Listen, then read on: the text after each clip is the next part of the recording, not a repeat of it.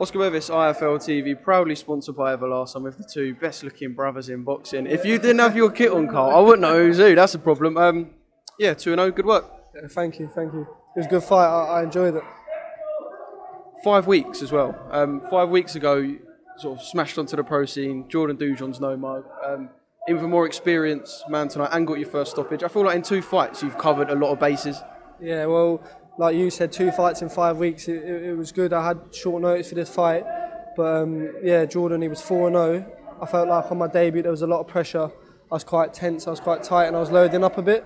But I took so much experience from that fight, more than I probably would from 4 or 5 fights. And then I was able to take it into the second fight there, and I think I showed I was a lot more relaxed. I was letting my boxing flow more. Let's talk about the first knockdown. It was one of those sort of car crash knockdowns. He's walked onto it, you've thrown it at the same time. And I'll be honest, I didn't think he was getting back up. Yeah. He did. He survived for another 2 minutes without throwing a shot. But yeah, the first knockdown, sweet. Yeah, well, I'm going to have to watch it back. But I just remember, I think it was like a crisp 1-2. And I think the backhand was like a delayed reaction. And he kind of fell down. Come here, Joe. Oh, for God's sake. Boys, hello. He's always getting in interviews, isn't he? Always. You have new shoes too, haven't I? Shoes too, man. Did you break down? Anyway, mate, ain't about Joe. It's about the twins. Right, so I broke down 5 mile away from the arena, right? I've just got ya. But congrats. Cheers, man. Thank you. He's a I ain't getting that bit in. He's a boxing whore. He loves the spotlight. But yeah, Ben. Walking around here and people waxing lyrical about Carl. I saw your interview with Andy from your first performance. You were sort of quite critical and harsh on yourself. And I know you won't big yourself up too much, but how good is your brother? Brilliant, mate. You ain't even seen... I don't think he left second gear there, and he got that nice... I don't think he got hit either. So he's brilliant, man. Like, I see the best of him in the gym, and he is really, like, he's brilliant. You're going to see. How far can he go? All the way, no doubt, all the way. We wouldn't be in this if we didn't think we could do it, and we're not going to half-fight it. I feel like that's the sort of the pressure that comes to you boys. People will turn over and they'll say, I'd like to be world champion, I want to see how far I can get, British is the dream. But I feel like walking around, like I said, everyone's so waxing lyrical about you, and I know they do about you as well, Ben, so I feel like it's either all the way or nothing. That's a lot of pressure to handle though, isn't it? We've done it the hard way our whole life.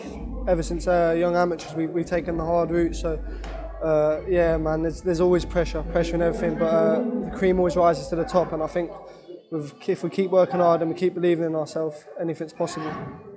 When are we going to see you back? Because the plan is still to get you two on, whether it happens when you're 3-0 and 2-0, whatever, or when it happens 10 fights down the line. Or stick it on Lee, tell him. Stick it on Lee later in the hotel, yeah. We will. Like I just said, I'm getting over a hand injury from my debut.